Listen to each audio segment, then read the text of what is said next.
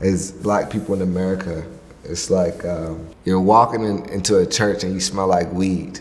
Everybody's looking at you.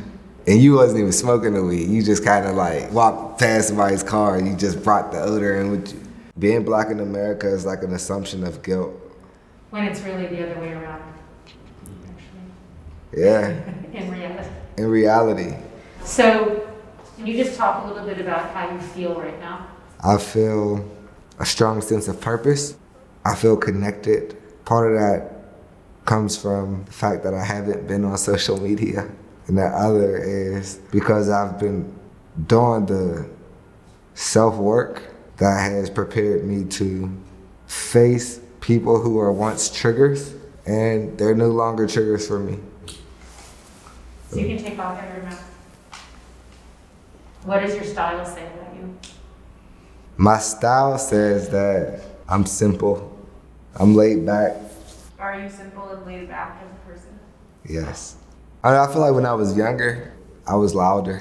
After I got shot, I had to redefine what manhood was. I was shot when I was 19 years old. My manhood was really based on like external power. My ability to like make more money than somebody, my ability to like beat somebody up, my ability to like date more women.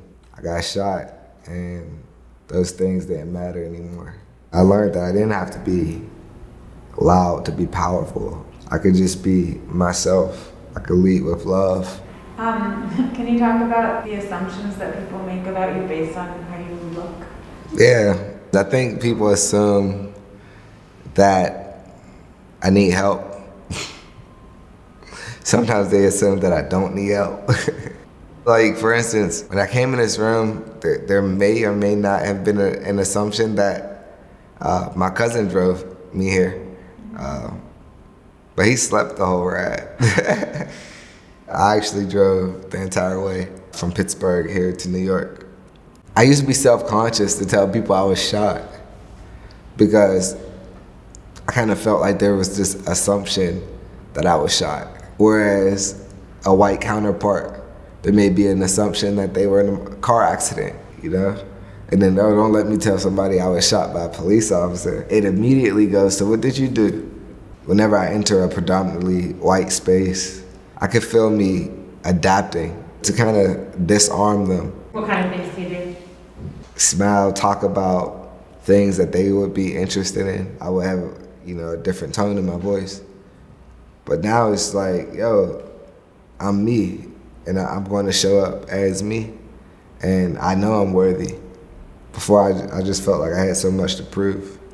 So can you like paint the picture a little bit of like what was going on in your life when you were 19 and then what happened? I was the average 19-year-old. I was a year out of high school. I had applied to go to like this community college, right? Going to a bunch of like college parties and like just turning up.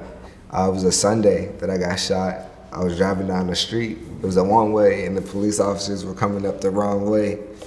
And I was kind of looking like, I told you. They were coming up the wrong way and you were going the right way? I was going the right way. They didn't have their sirens on or anything. I told you I was like real confident. So I'm like, yo, what are y'all doing? And I'm looking directly into their car, which is like, bro, when you're black, you're just not supposed to do that. And so when I made eye contact with them, I knew that in that moment that they were gonna pull me over. And so what I did was I drove to the stop sign, and as soon as I made the left and I knew they couldn't see me, I just sped all the way up to the next stop sign. I kind of hit 2 cuts, right? And I knew that they weren't gonna catch up to me unless they were really trying to get to me, even though I didn't like break any laws.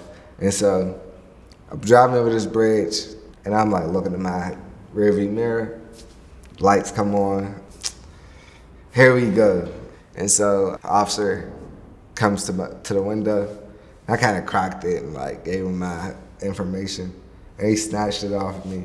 So I kind of knew like, man, this is about to be weird. I knew I didn't have any warrants or anything. Right, I'm either gonna get a ticket or not. So yeah, they came back to the car. Then they start asking me about this guy named Lamont Ford. I'm like, bro, I don't know Lamont Ford. After a while, they started insisting that I was Lamont Ford. I'm like, bro, I'm Leon Ford. I knew they wanted to get in my car, but they didn't really have a reason to. So now they're threatening me. If you're lying, you know, we're gonna kick your ass and all this stuff. Now I'm like, man, this is really getting weird. So I'm in my head like, I'm pulling off. And so they open up the door and they're standing in the doorway. They try to grab me. And I hurry up and put the car in drive and try to drive off. What I didn't realize is they called backup. There was an officer on the passenger side. So as soon as I pulled off, the officer that was on the passenger side jumped inside my vehicle and he just immediately starts firing. How many times? 5 times. He's in the passenger seat? Yeah, he's in the passenger seat. The gun is on my chest. Like I can feel it still. I was so close, I thought he was tasing me. Immediately after I crashed, you know, get yanked out the car, they slammed me on the ground. I still was thinking that I got tased, but then I started, you know, having the blood coming out my mouth and I could feel all the blood under me. And so they're going through the trunk, you know, where's the drugs, where's the guns? I'm like, bro, I don't have no drugs or no guns. One of the officers knelt like right next to my head and he was like, yo, I hope you fucking die. And I was just telling myself like, bro, I cannot die. Like, I do not want to die right here like this. And I just remember an ambulance coming. I just tried to keep talking. I gave them my grandma's name, my dad's name, my mom's name, grandma's phone number, my dad's phone number, mom's phone number, until I just kind of went out and then I woke up in the hospital. I was on a 24-hour guard. My family, they weren't able to see me for like 2 weeks because I was under arrest. I remember a doctor coming in my room and he was like, yo, we got good news and we got bad news. Good news is you're gonna survive. Bad news is you're not gonna be able to walk again. What happened to the police officers? He's actually a detective now. Nothing happened? No, nothing happened. I was charged. That's what really like kind of sparked my activism. I didn't have a lot of support from traditional leaders, and so I had to kind of build and create my own movement. I didn't get a lot of support because I didn't die. We live in a society that only respects death. You know, you have to die to get your flowers. When I went to civil trial, like the courtroom was empty, and this was like during the same time when Colin Kaepernick was protesting. Can you talk a little bit about like your the emotions that you remember feeling like from when you became conscious again after and then getting home and all of that? I felt a bunch of anger. Yeah. When did that kick in? Right away? Yeah, I hated all white people. A teacher, her name is Miss Shank. She was my 6th grade teacher and she just always kept up with me and she just gave me so much love. And so when she came to visit me, I was just like, well, I hate all white people but her. And I was like, no, I don't hate all white people, I hate all police officers. But then I had like some relatives who were police officers. So I was like, yeah, I don't hate them. I hate all the white cops. I don't know when the shift happened. Maybe it was one of my professors. Dr. Conti like trains police officers and he always like invited me into these spaces to share my story with new recruits. It was hard because I would get triggered all the time. Police officer would say, well, you know, your shooting, it wasn't justified, but this other shooting over here was definitely justified. I feel like from the moment I got shot, November 11th, 2012, to, you know, when I started therapy last year, it feels like one day, kind of like a emotional coma, where I didn't allow myself to feel certain emotions. And whenever I did feel those emotions, it's because they were very intense. Because you were triggered. Exactly. And I would be triggered by a lot of different things. Sometimes just seeing a police officer. I would be triggered when I would hear other cases of police brutality. I would be triggered whenever I just, you know, look at my wheelchair and be like, yeah, I wasn't born like this. You know, somebody put me in here, you know. Somebody took my ability to walk. people would applaud me because like, yo, he's a hard worker, he's ambitious, you know, he's doing this, he's doing that. Oh my God, Leon is amazing. But that was really how I decided to cope. As soon as I got to rehab, I never was sitting still. I learned how to drive before I knew how to get in and out of the bed by myself, right? My dad had to carry me, like lift me up, put me in my chair, lift me up and put me in the car.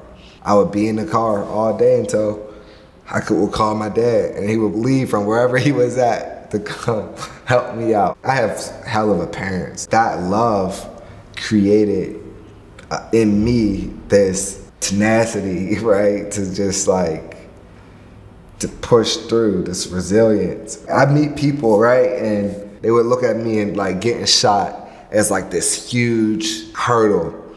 But then I look at them and I see their insecurities, their lack of self-worth, their issues with their parents. And I'm like, for me, that adversity is tougher than getting shot because I was raised around so much love. Getting shot was just like, all right, cool, how do I adapt? So you were saying that, like at some point the like busyness, like you hit like a wall with it where you felt like it was like you weren't healing, or? Yeah, so I settled my case, and so I decided to run for city council. However, in the middle of my race, I got invited to a meditation retreat in Mexico.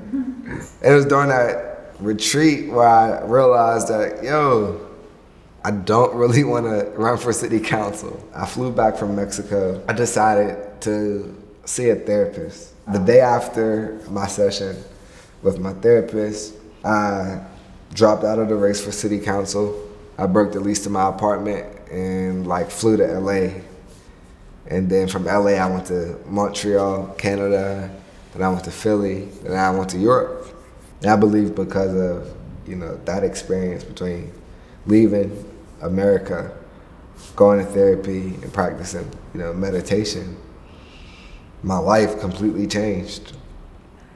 When do you feel the most vulnerable? I feel the most vulnerable when I'm trying to suppress my vulnerability. Such as? There have been like police shootings where I told myself that, oh, it's okay. You know, I'm fine, I'm not bothered by it. And this is before going to therapy. So I suppressed those feelings and they end up surfacing another way. What is different now is that I'm able to say, I do care, I am hurt, I am sad, I am frustrated, I am angry. You know, once I acknowledge those emotions, I can kind of let them go, which it's liberating for me, right? Because I don't beat myself up. Healing is acknowledging that I do have love in me, but I also have fuck the police in me. I have a little bit of a lot of things that, you know, I don't like, and we all do, right? So whenever I do see a police shooting or I am frustrated and I do like say to myself, man, fuck these people, you know, I don't beat myself up for it and say, yo, now I'm a bad person. Now I'm not authentic. Because being authentic is, you know, allowing yourself to go through all these different emotions. How has that been with like intimacy and like dating? Has that been like a journey? My perspective of love has changed. I thought love was to provide, protect, and possess. But now I understand love as the will to nurture one's own and another spiritual growth. I haven't found that person yet. And people say you shouldn't have a list. My list is someone who has a strong sense of self, a self-actualized human being who is connected to purpose, has the will to share her truth, her light, and her love. Not just me, but the world. Why in your body? Why in your skin? Why in your journey? Why is it a good place to be? To be me? I love me. I don't know. It's like I'm here for a reason, and I know it. I'm just embracing my nature, and my nature is to love. My nature is to be present, and my nature is to give and share myself with the world around me. I believe that all of my life experiences have molded me to be exactly who I am, to be where I am. There's a reason why my name's Leon, right? There's a reason why I grew up in Pittsburgh. There's a reason why I was shot. Before I transition from this body, I hope that that reason is revealed to the world. And that's why, I'm grateful to be here in my skin. Thank you so much. That was absolutely amazing. Thank you. Hi, we're Elisa and Lily, the mother and daughter creators of StyleLikeU. We are also really excited to let you know that you can get the extended version of this interview in the What's Underneath podcast, wherever you listen to podcasts. If you're inspired by Leon's story, please take a moment to subscribe to our YouTube channel over here and share his episode with any friends or family who could benefit from remembering that they are enough as they are. And don't forget to click the bell so each Thursday you're reminded of when we've dropped a new episode. And thank you from the bottom of our hearts to all of our members who continually support our growth. You can join them by heading over to patreon.com/StyleLikeU.